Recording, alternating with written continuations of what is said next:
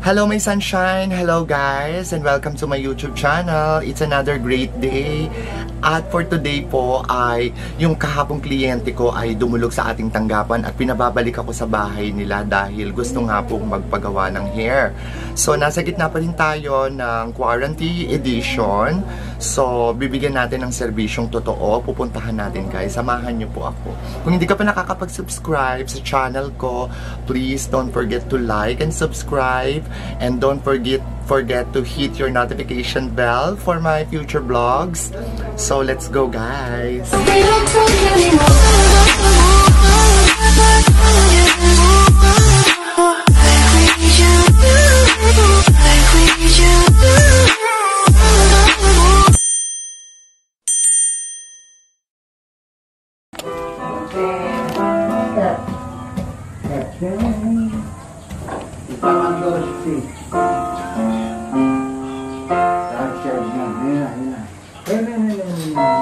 Yan ang music teacher ni Yvonne.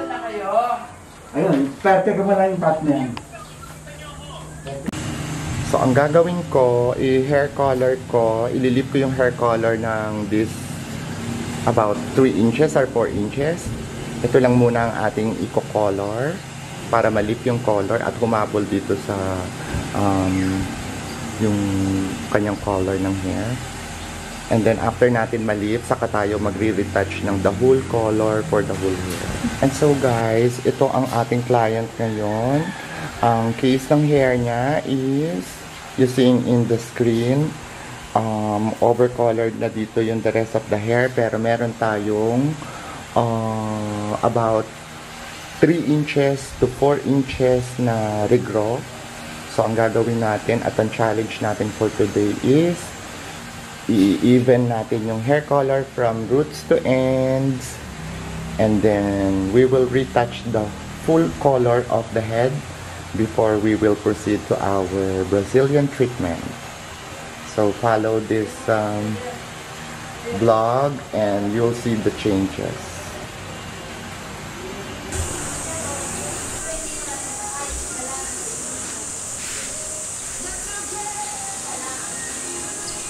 So magko-comb through na tayo guys. Kung napapansin nyo, yung kanyang hair from the roots, dito sa kanina sa about from the roots to 2 inches or 3 inches is naglalighten na. So ayan, kino-comb through natin. Binababa lang natin para kahit papaano humabol yung color. So you see, humahabol na yung color niya. After more than 30 minutes, binabal. Kasi medyo makapal yung strand ng hair niya. So, kailangan natin maging patient sa pagbabad. Nag-extend kami ng oras. Sa mga ganitong cases, inuuna natin yung roots. Kasi ayaw na natin mapahidan ng hair color at saka peroxide itong mga hair niya sa dulo, gawa na ma-over-process ng gamot. So, yung kanyang mga virgin hair na tumubo ng black, yun yung dinidevelop ulit natin para mag-lip yung color kahit paano yung difference nila, hindi masyadong malayo. Ayan, after more than 30 minutes, kukomb through na natin siya para wag magkaroon ng demarcation. So, i-blend natin yung from the roots na kinulay natin dito sa mga the rest of the hair para hindi siya magkaroon ng demarcation yung hati ng kulay. And then, after doing this, iiwan ko lang siya ng mga 10 minutes and then magwawash siya ng hair. And then we will proceed to our desired color. Yung desired color natin, ipapahid na natin sa kanina.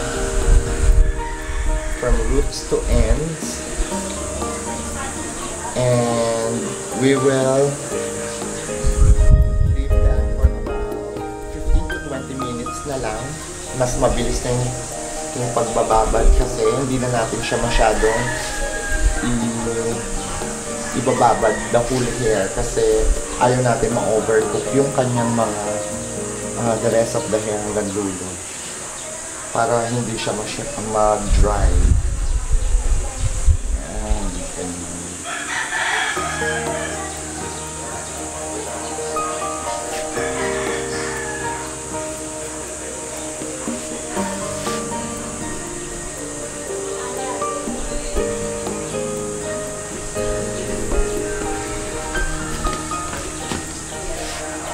So, ang purpose ng comb through is para ibaba natin yung the rest of the chemical sa almost gitna ng buhok niya para wag magkaroon ng demarcation. Yung color in between magkaroon ng hati na kulay.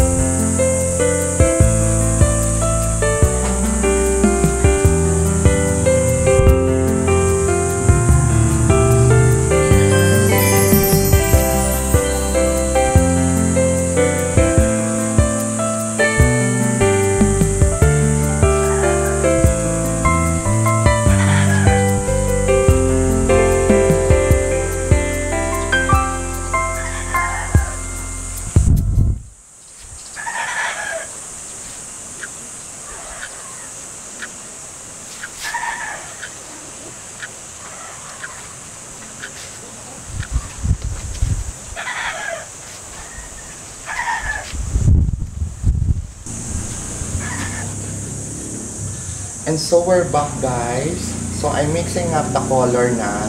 Ito na yung desired color natin kasi tapos na tayo mag-lift ng kanyang dark hair, yung mga regrow niya na dark hair. So na-lift ko na kanina, pinawash ko muna para clear tayo, walang other color na kasama yung hair niya. So sinection ko na siya and mixing na ako ng hair color desire natin. I-apply natin all over, then magbababad tayo ng about 15 to 20 minutes. It depends to the hair develop. I-check natin after 15 minutes kapag pwede na siyang banlawan, and I'll show you later kung ano ang result. Bago tayo mag-move forward sa ating Brazilian treatment, which is the final treatment na gagawin natin sa hair niya para flawless na flawless ang kalalabasan.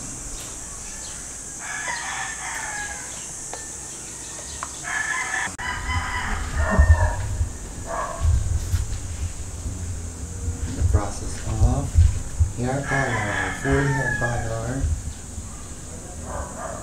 Waiting na lang tayo ng few minutes and then mag-wash.